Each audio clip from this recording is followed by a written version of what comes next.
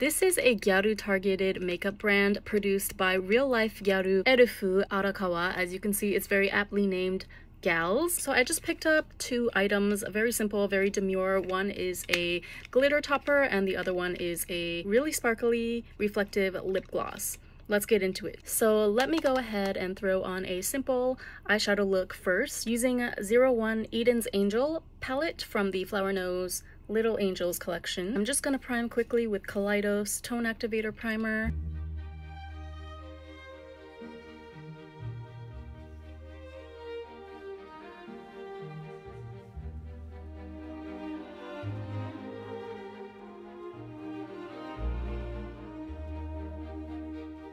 Okay, so I think I'm just gonna keep the eyeshadow base a very simple flushed beigey pink, and we're gonna go in with the Agemore Gritta in number 2. These names are something else, let me tell you. This one is called Genso Momoiro Tenshi, which translates to Fantasy Pink Angel. Sounds about right for a gyaru brand. So here's the packaging. To be honest, I'm not the biggest fan.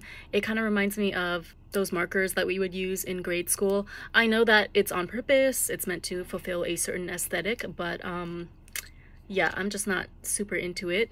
So I like this glitter though. I've used it a couple of times already. It's very reminds me of confetti on a cake. Cake confetti, if that's even a thing. So you see the base is kind of like a frosty pink and there's a lot of chunky glitters throughout. And now here's the interesting part. So this is double-sided, right? This is the glitter, and on the other side there's actually a paddle brush. At first I thought this was some sort of translucent fixing agent to help the glitter stick down or something, I don't know, but actually it is just a really thin silicone paddle of sorts. So what you do is you basically just use it to kind of pat down and spread out the glitter.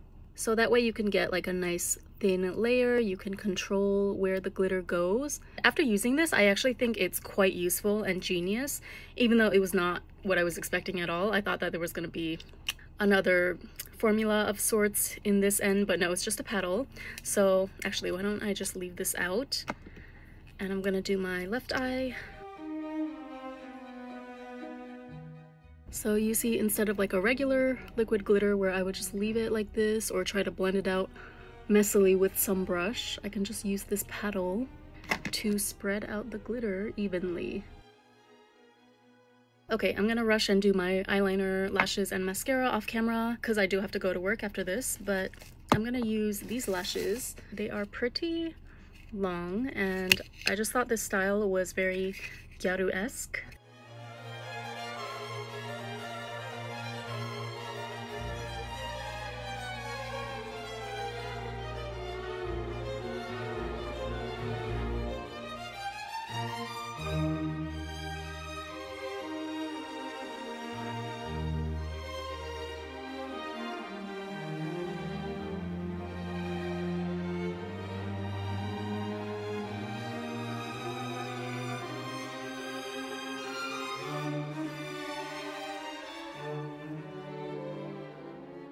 Alright, I'm running a little bit late. Eyes are done, lashes on, blush as well, and I think it's time for the GALLZ lip gloss now, which is officially called the Flash Bae Gloss or Flash Hae Gloss. I think it's Bae.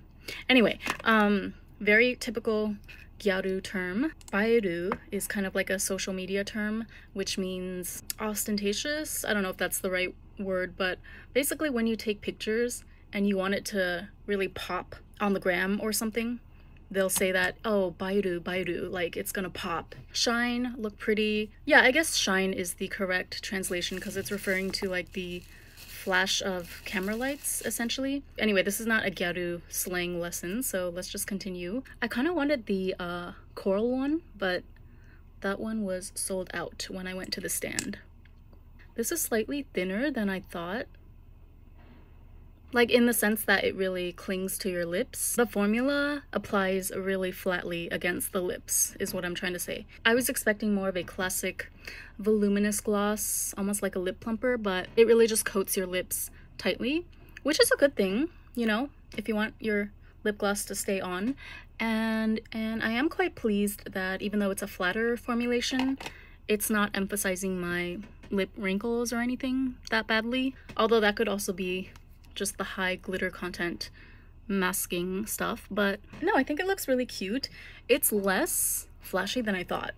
Or maybe it's just because I'm rocking a very basic aesthetic today, but see, it's like not as pink as in the tube, right? I feel like it's a little bit dulled down by my natural lip color. It has like a light grapefruit scent as well. I really enjoy it. But yeah, anyway, this is the final look. I guess you could say I'm gyaru light for the office today. So yeah, overall, I really like this GALLZ brand so far. Surprisingly, I feel like the lip gloss is the standout. I thought it was gonna be the glitter, but it's just like a regular glitter. I do love this glitter.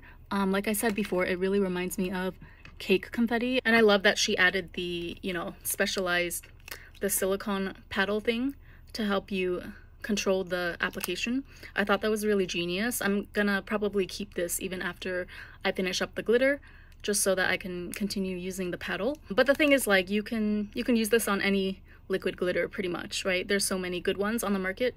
So while it is a really good glitter, I feel like the lip gloss actually turned out to be the item that exceeded my expectations today, because again, it's not that typical gloopy thick lip gloss formula that we're used to. It's much more thin and spreadable. And although the formula is super blinding and glittery, you see it's pretty much packed with glitters, it doesn't feel gritty at all.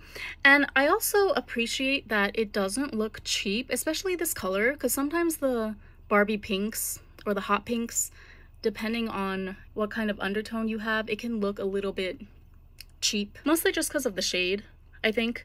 Like if it looks too neon. But somehow I feel like this shade really does look cute and classy and not cheap at all. I kind of want to get the other shades of the lip gloss now. That's so interesting. I really thought the glitter was going to be the standout item today, but things are not always what they appear at first sight. Alright, so I hope you enjoyed that quick little review of the brand GALLZ. Thank you so much for watching as usual, and I'll see you next time.